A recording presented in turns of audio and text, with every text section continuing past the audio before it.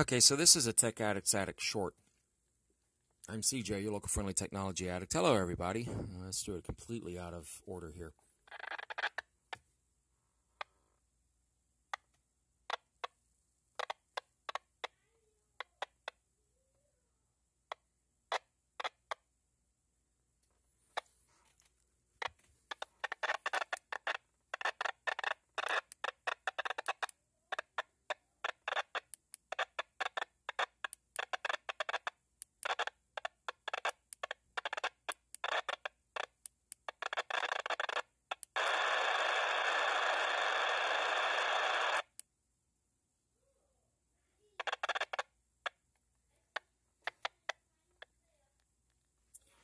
So as you can see, all of the squelch levels are identical, and I've already edited them, by the way.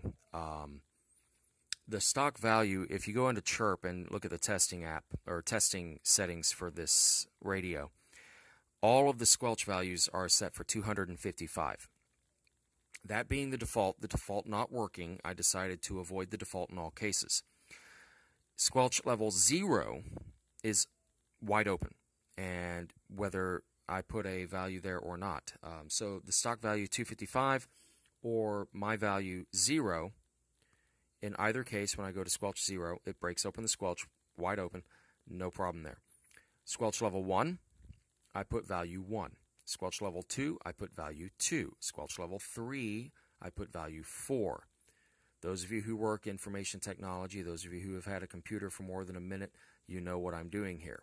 The next squelch value is 8. The next one is 16, 32, 64, 128, and then finally 254. Not 256, not 255, but 254. This seems to work, at least to some degree, but once I use an external antenna, I wind up with a noise floor that's so high that it breaks the squelch on all of the settings, and it's the same that you see right here. It's just that fluttery, barely even breaking it. There's not even a signal there, guys.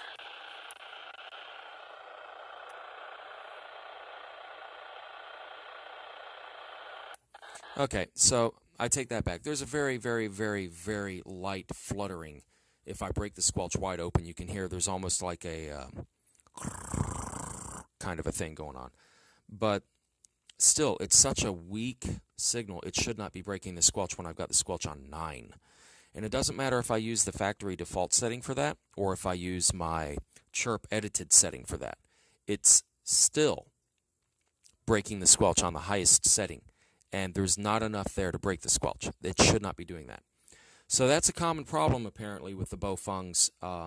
As what I've seen, it affects the UV5R, it affects the UV3, it affects the 888, the UV82. So it's apparently just a common issue with Baofeng. But you might have different mileage than me. Just something I wanted to share. It's annoying because I've got 60 channels, 70 channels, somewhere in that area, programmed into this thing, and I'm already skipping such a large number of them so that I can scan without squelch getting broken. That, you know, there are some of those channels, some of those repeaters that I've got in there are active enough. I don't want to miss traffic on them, but if I don't skip them, then I'm going to be constantly, you know, skipping a channel on scan every 10, 15 seconds because I'll keep coming to the same 3 or 4 channels that have just enough noise floor on them to break the squelch. Of course, if I'm not using an external antenna, if I've only got the stock rubber duck, it isn't as big of a problem. But then again, that's because the stock rubber duck is a crap antenna that doesn't have any gain.